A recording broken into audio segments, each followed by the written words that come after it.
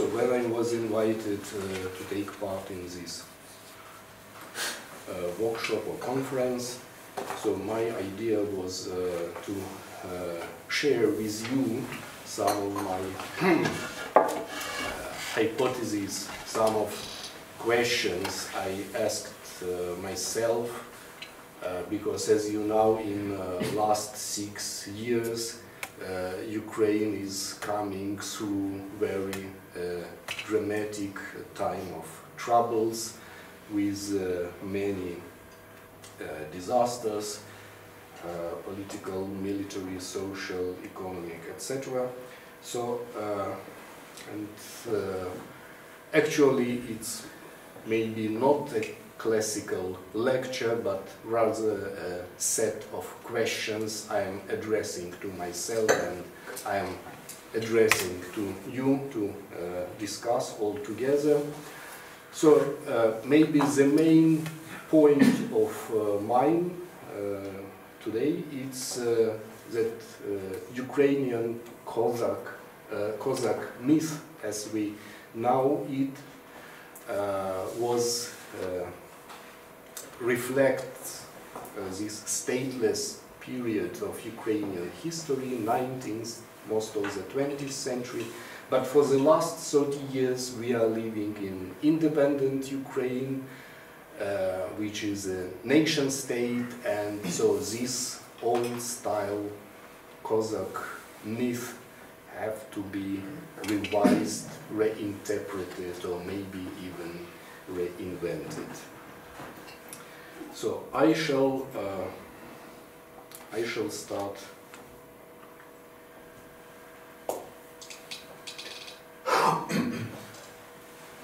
So maybe we have to change a little bit because it's 1.5. The next page.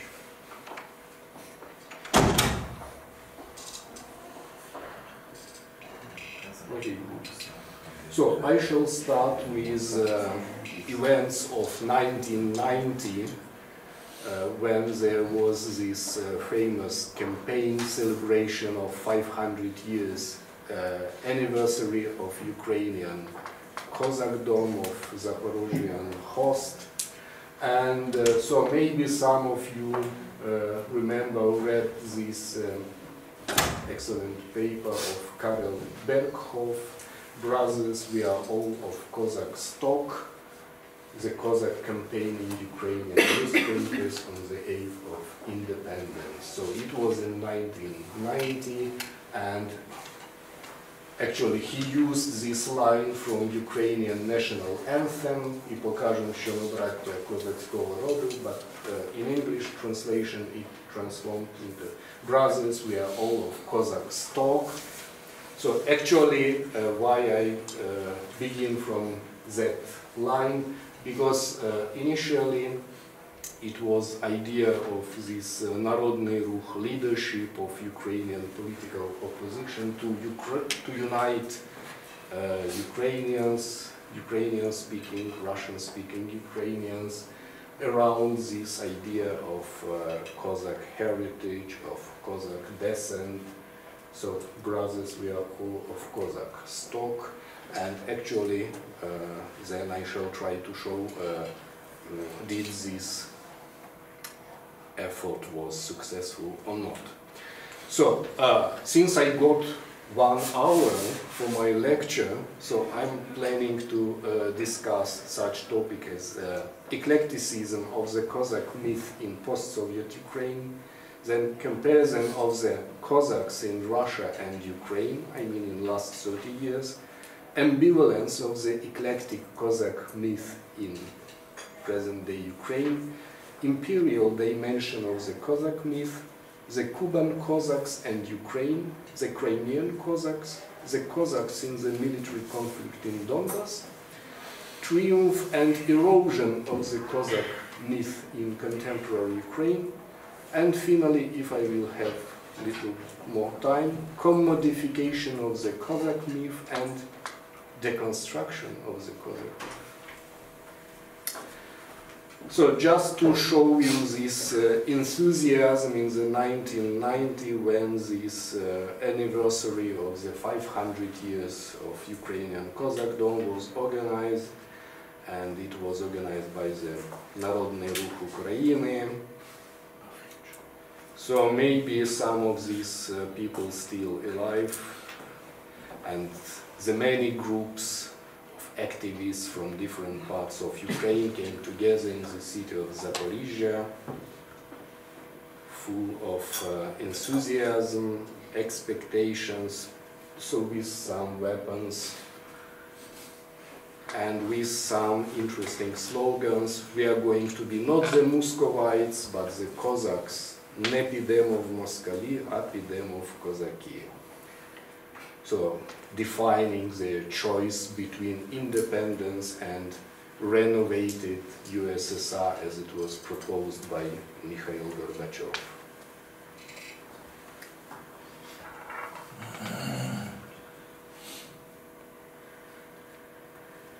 So, in the 90s and 2000s, some Ukrainian politicians and historians frequently claimed that only the Cossack myth can unite all the regions of Ukraine together. They reasonably considered the glorification of the OUN-UPA as too much radical and alien to be adopted in southeastern Ukraine. Therefore, the spread of the Cossack myth to southeastern Ukraine was considered as more realistic and helpful to promote their Ukrainian identity. Southeastern Ukraine was considered as too much Russified and affected by the Soviet historical myth. The Cossack myth had to replace the Soviet myth and thereby reintegrate southeastern regions with western and central parts of Ukraine. And now I will show you two images to show what happened in 2014. Did this expectation work or not? So here you see Kiev Maidan in winter 2014 and group of Cossack horsemen actually acting as a performance, giving some a sort of historical pepper to this big political event. But there were also other Cossacks, for instance, Don Cossacks in the Crimea, blocking the road between Simferopol and Sevastopol in the early March 2014 with very speaking inscription Banderlogi не пройдут. So in that case, the Cossacks are opposed to the Banderids from western Ukraine. So here we see that in case of Crimean Peninsula, in case of southeastern Ukraine, particularly in case of Donbas, this Cossack myth was not so much effective in 25 years to work in direction of nation-state making, but Cossack myth in Crimea and Donbas was used in opposite direction to do harm to Ukraine, to destroy its territorial integrity. So actually I shall try to ask these questions to myself and to all of you, why it happened. Yeah. One point of mine is eclecticism of the Cossack myth in post-Soviet Ukraine. The Cossack myth was elaborated in early 19th century memoranda composed by the descendants of Ukrainian Cossack elite who petitioned the Tsar for granting them equal rights with Russian noblemen. Finally, they became Malorossiyskoye dvoryanstvo. So actually, it's very nice described by Sergei Plokhy in his monograph, The Cossack Myth. Then the image of the Cossack freedom fighters addicted to the Orthodox faith and Russian Tsar was further developed in the Romanticism and promoted after oppression of the Polish uprising of 1830, and Nikolai Gogol was one of the most famous in that case. While in Russian imperial myth, the Cossacks were loyal servants of the dynasty and church. And again you see this example of performance. Many enthusiast political activists of this national revival, they like to be dressed in this old Cossack style. In the Soviet historical narratives, the Ukrainian Cossacks were busy with the anti-feudal struggle before 1654 and then assisted the Russian army against Poles, Swedes, Turks and Tatars. At the same time, the Ukrainian diasporas in North America and Western Europe developed myth of the Cossacks as the founders of the Ukrainian statehood and fighters against Russian and Polish colonialism. All these myths were mixed together in the 90s in a strange cocktail. In that mix, all the Cossacks were declared the heroes for present-day Ukrainians, despite the fact that many of them fought each other, being on the service of the competing empires. The next point is ambivalence of that eclectic myth became evident in course of the crisis in 2014, when the Cossack hosts and Cossack mythologems were employed by the anti-Ukrainian forces in the Crimea and Donbas. Thereby, that eclectic myth shaped in the stateless period is out of date in contemporary Ukraine and must be revised in accordance with the nation-state realities. So then the next point is official commemorations, elections and interstate relations. So I will show you how Ukrainian politicians began to use Cossack myth for their political purposes, mostly for getting electoral support. I shall start with a series of battles, Żółti Wody, Korsu and Pilavci, won by the Cossacks of Bogdan Khmelnytsky in 1648. In the Soviet narratives, these battles were interpreted as part of the anti-feudal war for the final reunification with Russia. After 1991, the battles were reinterpreted as part of the national revolution and Ukrainian nation-state building.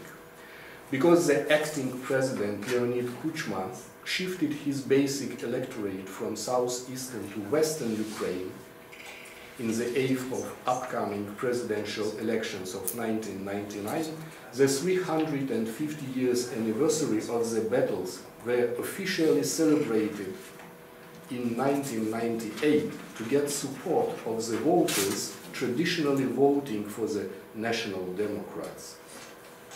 The next event, next example, quite good to show the dynamics, how the same anniversary, the same celebration of the same event could be used for political purposes and then be put into oblivion.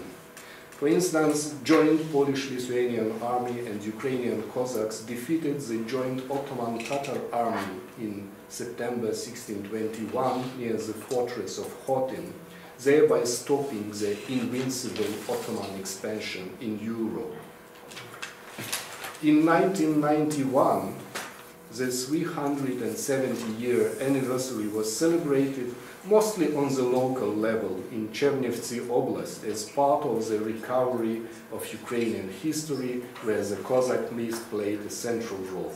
Then the battle was seen as an example of Polish-Ukrainian cooperation instead of the stereotype of eternal rivalry and hatred in Polish-Ukrainian relations, an image for a long time promoted in Russian-Soviet historical meta-narrative. What happened 10 years later, in 2001, the celebration of 380-year anniversary of the Battle of Khotyn got new additional meaning and scale. After the political scandal around murder of Ukrainian journalist Gongadze, President Leonid Kuchma was accused by political opponents of being involved in the murder. Then Kuchma was isolated in the international arena, no one of foreign state leaders visited Ukraine. Under such circumstances, commemoration of the battle was seen in Kuchma's entourage as a good pretext to invite Oleksandr Osipian, President of Poland, as a celebration of the battle will glorify the joint victory of two nations. Poland, which recently joined NATO, represented itself as a lawyer of Ukrainian Europe. Thus, visit of Polish president could interrupt international isolation of Kuchma. The scale of commemoration was changed dramatically. In a short time, a huge amount of money was allocated from the state budget for archaeological excavations in the fortress, its restoration and preparation for the celebration. Unfortunately for Kuchma, Kwasniewski ceased his visit in the last moment. Nevertheless, Kuchma took part in the celebration. And then, 10 years after, in 2011, the celebration of the battle declined to the local event celebrated by a governor of Chernivtsi Oblast. So I think it's quite a good example of this dynamic change, how one event could be used in different ways. Then uniting or dividing, competing commemorations of the battles of Poltava and Konotop in summer 2009. The commemorations, let me remind, took place between two important political events. The second Russian-Ukrainian gas war in January 2009 and upcoming presidential elections in Ukraine in January 2010. So, and the Battle of Poltava was and is one of the most controversial events in Ukrainian history, for sure used by politicians. In the Russian Empire, the anniversary of the battle was among major state-organized celebrations in 1809 and 1909. The decline of the Soviet historical mythology during perestroika stimulated Russian nationalists to rediscover the greatness of Russian past. In summer 1989, Young Russia organization intended to visit Poltava and to reenact the battle. Recently founded oppositional Narodny Ruch Ukrainy opposed this commemoration and prevented the visit of Russian activists to Poltava.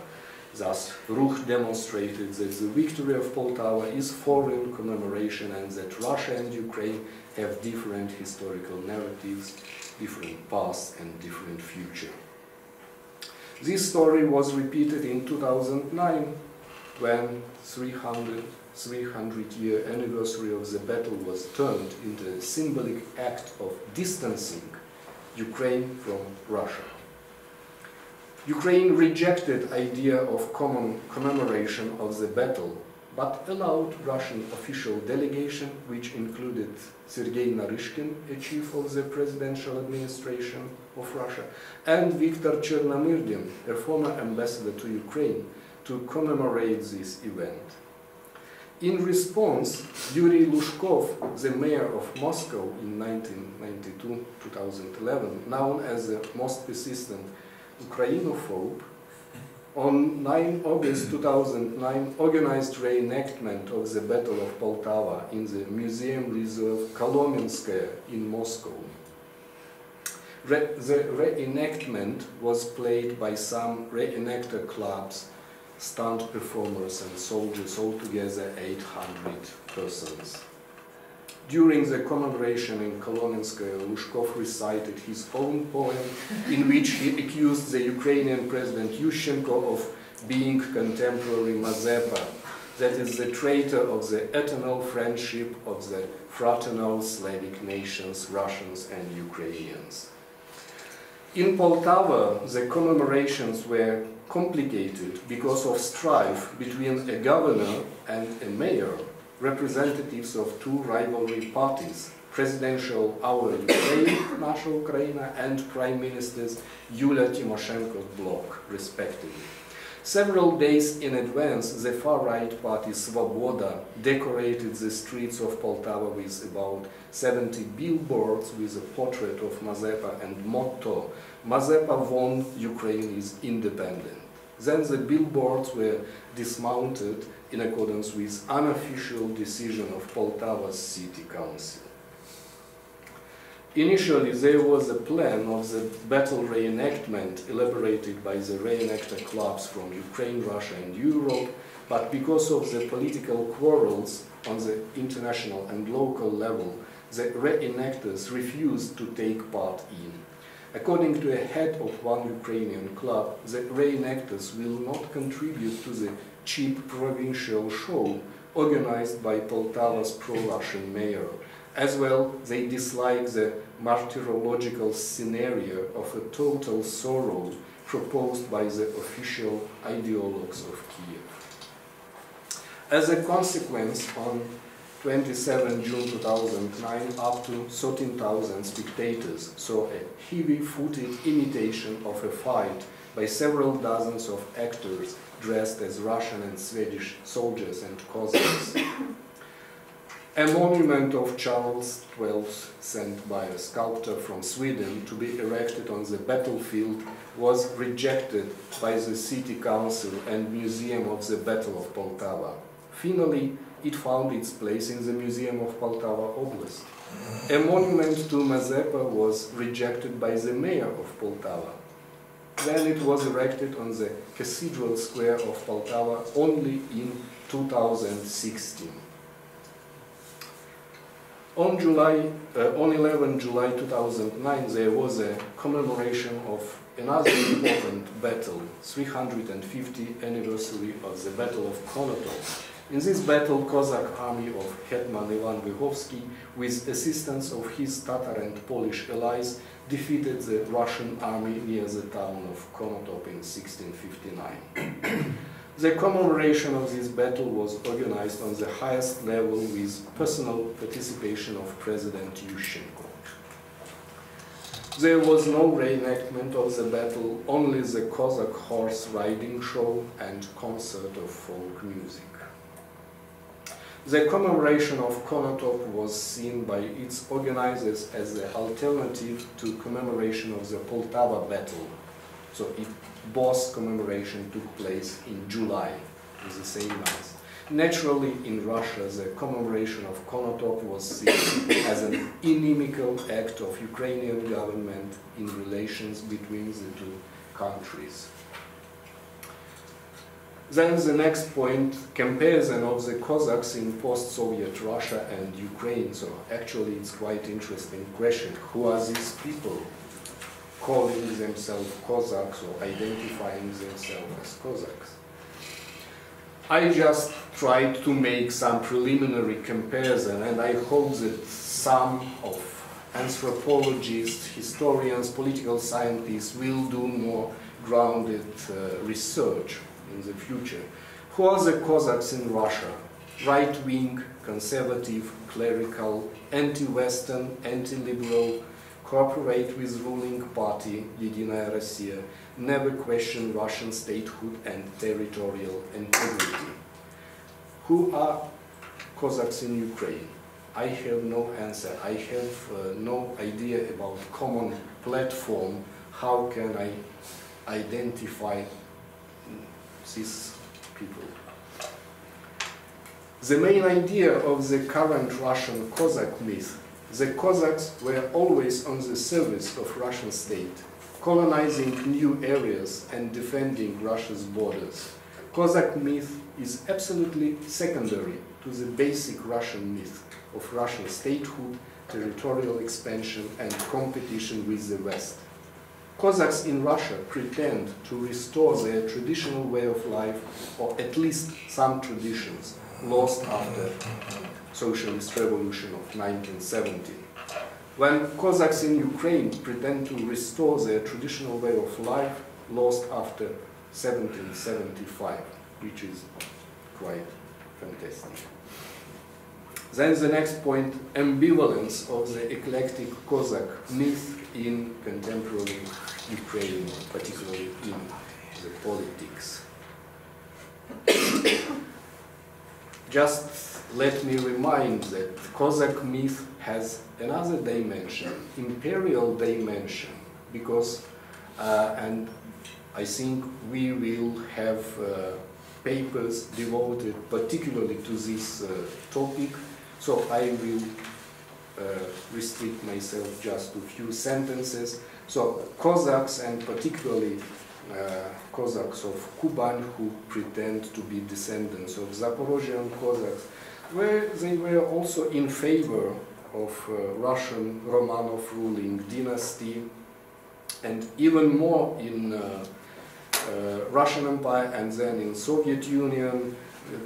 There was alternative image of Cossacks elaborated, like these images from the famous Soviet movie Вечера на хуторе близ Диканьки. So I think that many in Ukraine, when they hear the word Cossacks, they will recollect these images, particularly the older generation Cossacks, as maybe Ukrainian Cossack as not very smart people, but loyal servants of the Catherine the Great, of Russian throne, fighting against Turks and Tatars, etc., etc.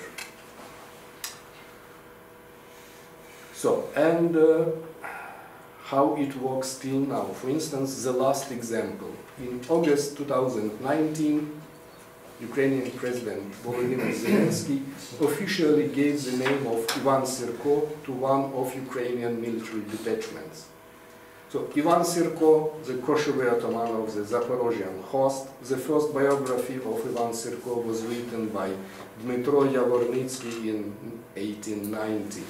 Russian painter Ilya Repin immortalized Ivan Sirko in his famous painting Reply of the Zaporozhian Cossacks to the Ottoman Sultan, finished in 1891. The monument to Ivan Sirko was erected in Kharkiv in August 2017. But if we will take a closer look, we will see some contradictions. For instance, during the civil war in the Hetmanate Ukraine, Ivan Sirko frequently switched sides, however, keeping a loyalty to the Russian Tsar. When in 1658 the Hetman Ivan Vyhovsky disrupted his loyalty to Russia in order to save political autonomy of the Hetmanate as a member of tripartite Polish-Lithuanian Commonwealth, Ivan Sirko fought against Vyhovsky and his ally, the Crimean Khan. In the independent Ukraine, the Hetman Ivan Vyhovsky is celebrated as one of the founding fathers of Ukrainian statehood, the Cossack Hetmanate. Then why Ukrainians should celebrate his enemy, Ivan Sirko? He was of pro-Russian orientation. And the next contradiction, so you will find much more, but I just giving these two examples. Anton Holovaty, a member of the Cossack host leadership. After destruction of the Zaporozhian Cossack host in 1775, in accordance with the order of Empress Catherine II, Holovaty was on the military service in Russian army. When in 1783 the Empress renovated the host, now renamed as the Войско верных казаков, host of the loyal Cossacks, Holovaty was appointed as its leader. The host of the loyal Cossacks took part in the Russian-Ottoman War and later renamed as the Black Sea Cossack host Chernomorskое казачество, got the lands for settlement in Kuban region, present-day Krasnodarski Krai, in 1793, and then it was renamed as Kubansky Kazakh. Krasnodar, there is a monument. It was built in Russian Empire, then renovated in 2010 with Empress Catherine II and Cossack leaders, and Holovaty is among them. In September 1999, the monument to Anton Holovaty was erected in Odessa. So here you can compare the actual portrait of Holovaty when he was still alive at the highest point of his career, and how he was depicted on this monument, so with naked torso, with this Cossack, actually Janissary scalp lock, which is absent here, with these huge oriental shalvars or sharovars, etc. So actually it's not Anton Holovatý, it's rather average Cossack or a stereotypical image of Cossack, very much devoted to bodybuilding and quite exotic person. When Holovatý, most of his life he was busy with getting land, property, real estate, etc. So he finished his career as extremely rich person. But on the other hand, there are also realms of oblivion. For instance, the Black Sea Cossack host Chernomorskое казачество. So I think that most of Ukrainians and many of Ukrainian historians, they are never asking questions about land Cossacks got in Kuban region. Was it empty space? Was it desert with no man land? Actually not.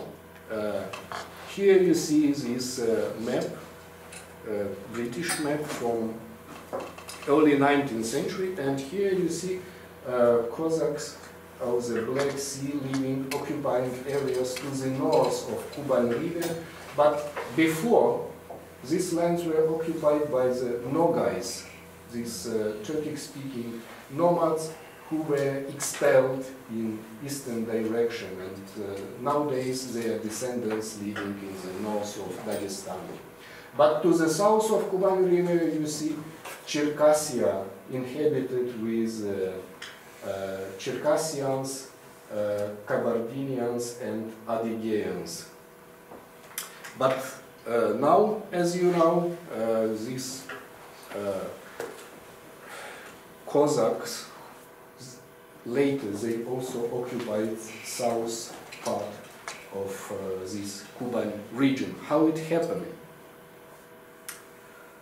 It happened because of Russian expansion, and Cossacks took active part in this military campaign. Many of them were decorated with this medal, За покорение Западного Кавказа, in 1864, and they also got imperial banner with the same motto, За отличие при покорении Западного Кавказа, and also this badge on their caps with the same inscription. So actually these lands were conquered, and most of Cherkessians, this native population, they were expelled in a very brutal way. I just will give you quotation of Richmond Walter, the Circassian genocide, published in 2013. Of the course of hundreds of raids, the Russians drove the Cherkessians from their homeland and deported them to the Ottoman Empire. At least 600,000 people lost their lives to massacre, starvation and the elements, while hundreds of thousands more were forced to leave their motherland. By 1864, 3/4 of the population was annihilated. So at least this campaign could be defined as ethnic cleansing, but also as a genocide. So here you see the map of expulsion of Cherkessians to the Ottoman Empire.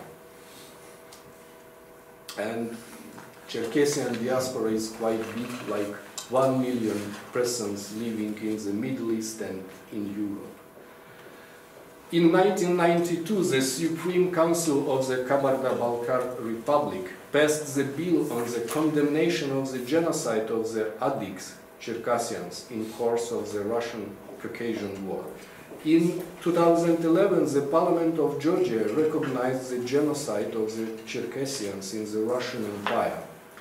And the Winter Olympics facilities in Sochi in 2014 were built in areas that were claimed to contain mass graves of Circassians who were killed in military campaigns in 1860s. Cherkessians commemorate the banishment of the Cherkessians from their homeland. Till now, for instance, you see their demonstration in Istanbul, also protesting against these Winter Olympic Games in Sochi. And then we see how some Ukrainian politicians use or abuse this topic of Ukrainian Kuban. For instance, Member of Parliament Oleksandr Osipian recently in October 2019 declared establishment of some unit in Ukrainian parliament to claim this cultural and social heritage of Ukrainian ethnic lands, and Kuban as the main target of this politics. So just let me make a small note that every time the Ukrainian politicians claim the rights on the Kuban Cossacks as part of Ukrainian heritage, or Kuban region, Krasnodarsky Krai, as part of Ukrainian ethnic territory, they recognize Ukraine's responsibility for the genocide of the Cherkessians. So now it's a smaller case, because only Georgia recognizes genocide. But what will happen in next 20 years, 30 years, when many other countries will recognize it? So I mean that Ukrainian politicians have to be more accurate when using historical topics.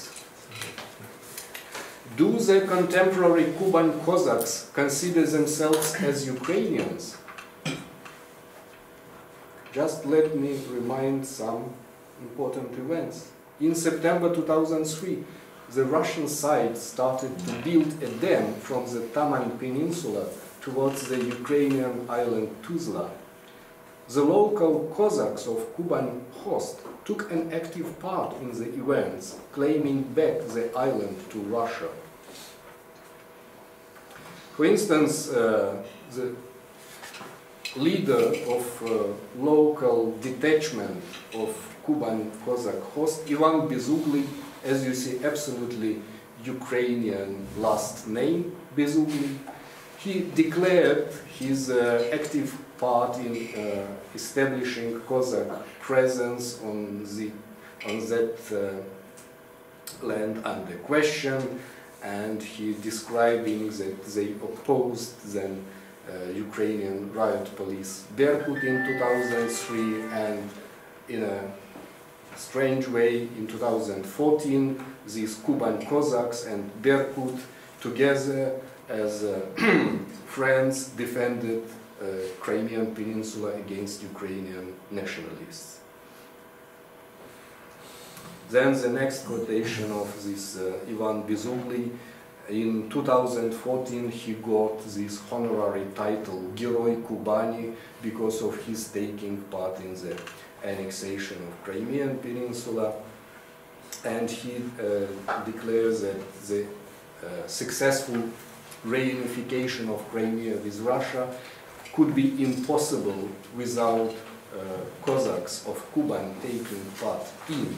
Even more, he said openly that last 20 years we did all the efforts to be prepared to this event, and 700 Cossacks only of his detachment were awarded with the Russian medal за возвращение Крыма. So then let me give next quotation of Bezugli. So for him, in last 20 years, they considered the Crimea as in the focus of their activity, as their target, the area of responsibility. And we prepared our Cossacks. We did a lot of preparation in the peninsula. We established contacts with Crimean Cossacks and pro-Russian organizations, with Orthodox clergy, patriotic officials, etc. And so, let me go to the Crimean Cossacks. They emerged right after collapse of the Soviet Union in 1992, when there was some separatist activity in the Crimean Peninsula. Then the first president of Crimean Autonomous Republic, Yuri Mishkov, was elected, and he signed the order in 1994 on the Cossacks of Crimea. So, on the one hand, the Cossacks of Crimea were quite loyal Ukrainian citizens, quite loyal members of this agglomeration of Ukrainian Cossack hosts. For instance, you see official report about Crimean Cossacks who took part in the Great Council of Zaporozhian host in 2011, and you see here the leader Sergei Yurchenko and his quotations that addressed to Ukrainian Cossacks.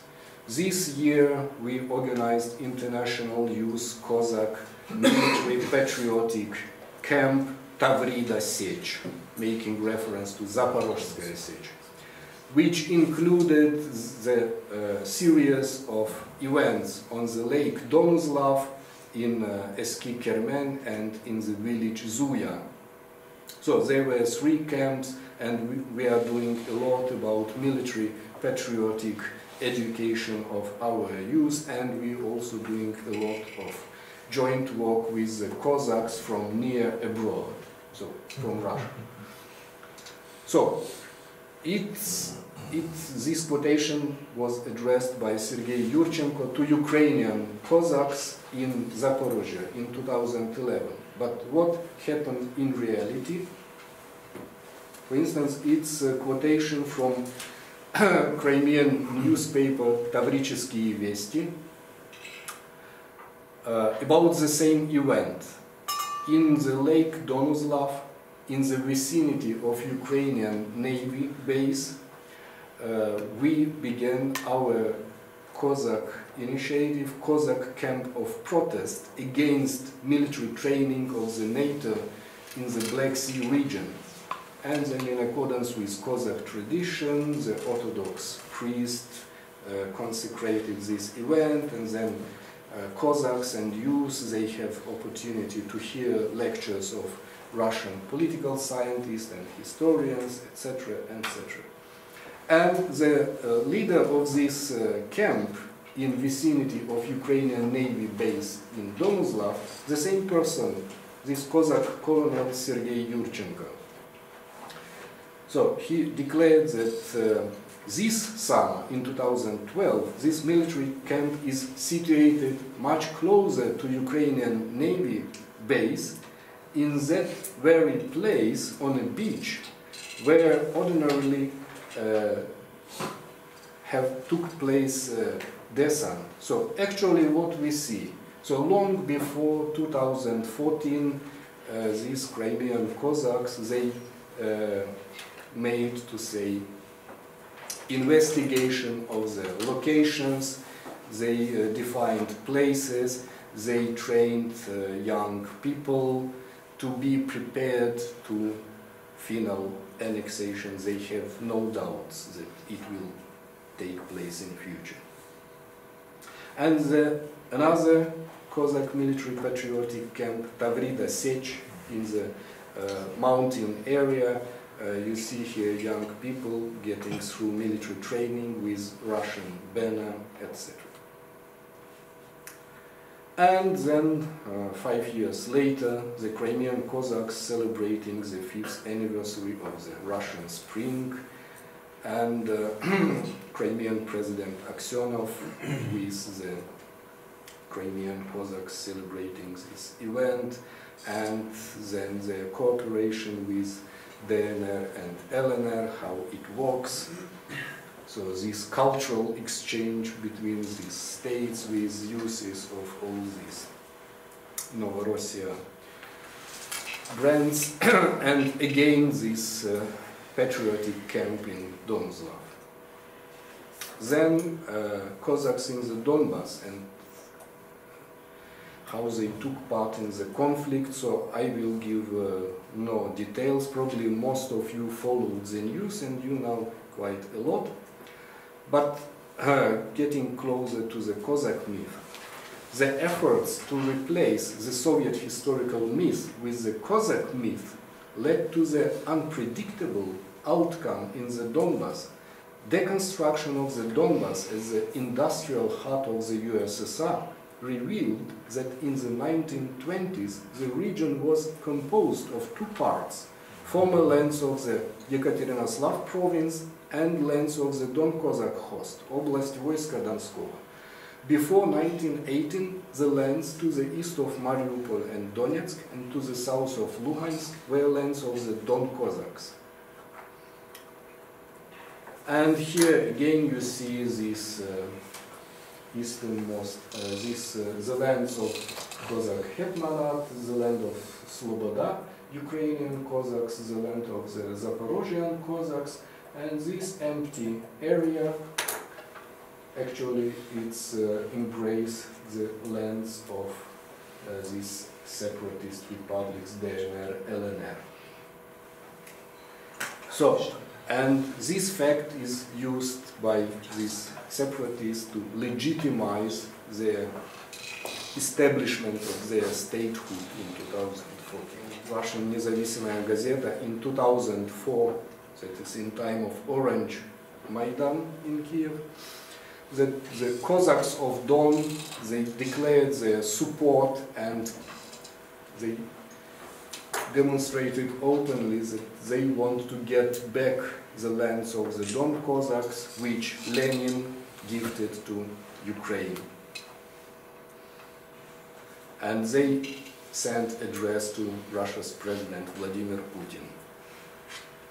And the same newspaper in 2014, in February.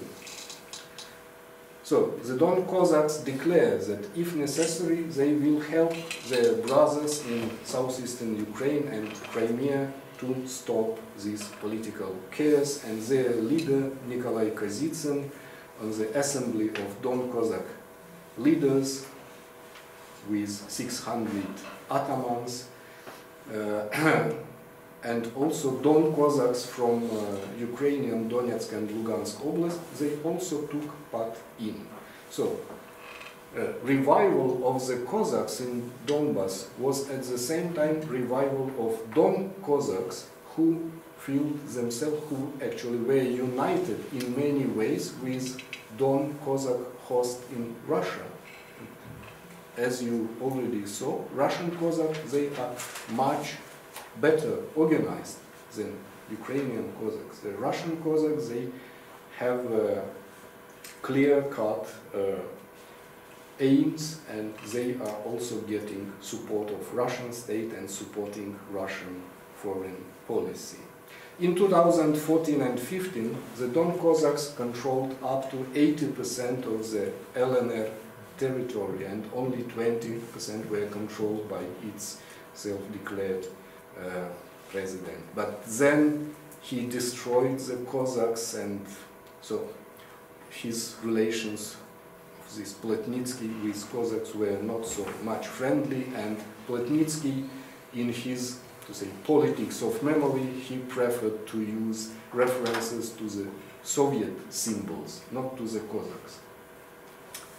One more interesting person, so-called the main leader of Verное Казачество, Alexei Selivanov, quite young man who made fantastic Cossack career.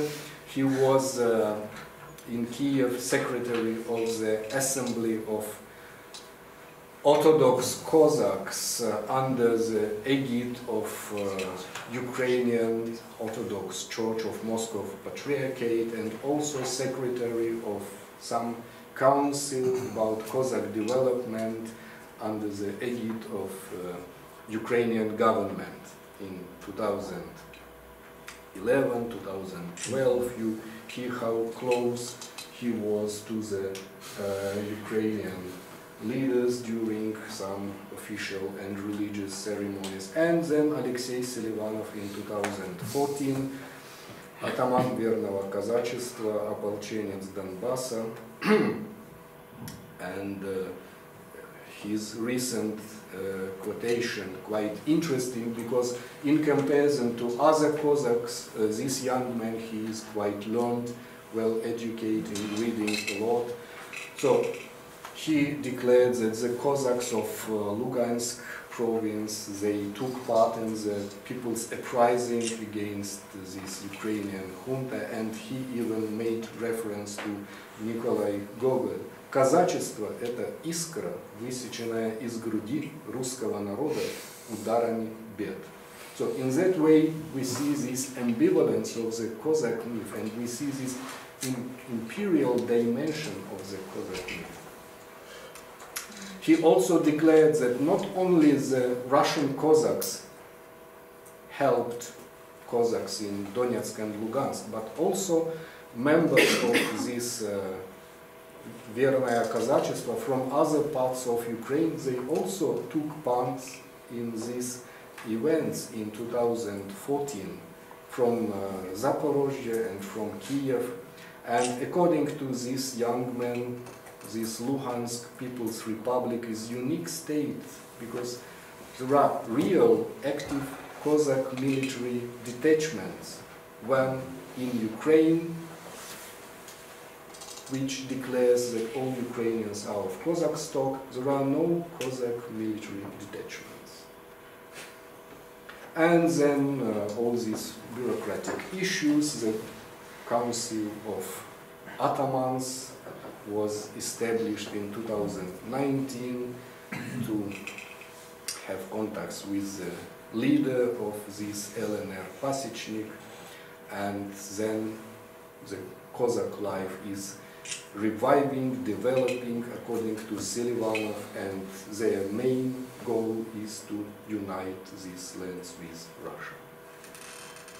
In Donetsk, Cossacks were quite less active in 2014, and because of that they are used in official ceremonies, like in that case you see these persons dressed as Kuban Cossacks, I think, on the inaugural ceremony of Oleksandr Zakharchenko in 2014. And Cossacks or Cossack myth helped to legitimize the separatist regimes through building continuity with the Cossack past of the region. And then this tradition is maintained by the next president, Pushilin. In 2018, again, the Cossacks are present at his official inaugural ceremony. So, their idea is that we are not separatists, but we continue the tradition of Cossack statehood in these lands. And these lands were the lands of Don Cossacks, not of Zaporozhye. And finally, what happened in Ukraine with Cossack myth in last 5-6 years? So I can define it as a triumph and erosion of the Cossack myth. On the one hand, we see that the image of Cossack is used in many ways in Ukrainian official politics of memory. Again, this building continuity from the Cossacks through Ukrainian uprising army to the contemporary Ukrainian army. And this October 14 religious festivity of Pokrova turned into official military holiday day of the defender of the fatherland. And again you see how this continuity built from Cossack to UPA and to Ukrainian army now, and how it is used by politicians,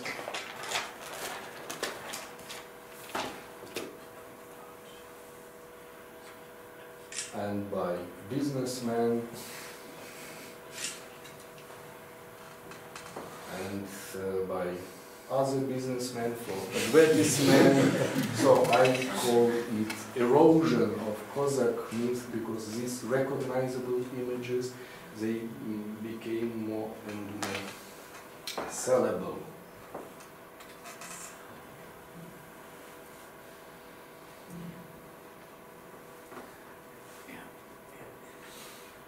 So the last point, commodification of the Cossack myth. In consumerist society, every popular, recognizable brand becomes part of marketing. So here it's about beer party or cocktail party, the famous Ukrainian brands, restaurant Kazachok. Again, it's connected to this Day of Cossacks as defenders of Ukraine. Actually, this day, October 14, became analogous of late Soviet February 23, the Day of Soviet Army. And also images addressed for childs, for younger consumers. You see this image from late Soviet cartoon, Yak Kozaki, how Cossacks, which was quite popular. And now you see modern interpretation of this image in accordance with and also quite interesting Abu Dhabska siege, making reference to Ukrainian diaspora in Abu Dhabi, in the Persian Gulf, in the United Arab Emirates. They are also organizing celebrations. And the culinary dimension of the Cossack myth. So some sweets and these flomasters. Not only sweet, but bitter oaths. The images of Cossacks help to sell it. Something strange.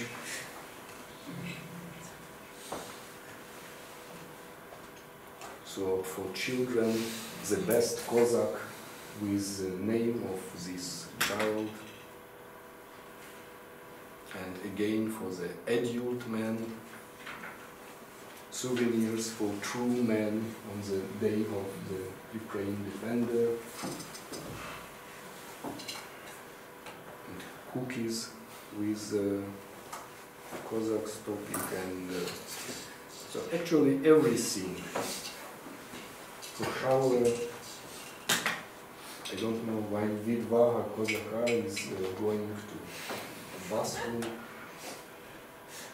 And the most interesting in this connection, happy birthday, an envelope for money. So if you have, if you are a child visiting your friend and you have no gift, you can give money in the envelope as adults doing in Ukraine, and this envelope is made in a Cossack style. And the last point, the news of the movie market. So just 2 weeks ago, when writing this lecture, I found in the news that Ukrainian ICTV TV channel is making this movie about Cossacks with a quite provocative title, Cossacks, the absolutely false history. And the budget of this movie is like €1 million, and the 50% is financed by Ukrainian state budget. And of course, if there are Cossacks, there must be Stupka. So that time Stupka the junior. But so the last provocative question I am addressing to you is this deconstruction of the Cossack myth. If it could be a comedy, does it mean that Ukrainian society is adult enough to say goodbye to this idealized image of the Cossacks as true men, true heroes? Thank you for your attention.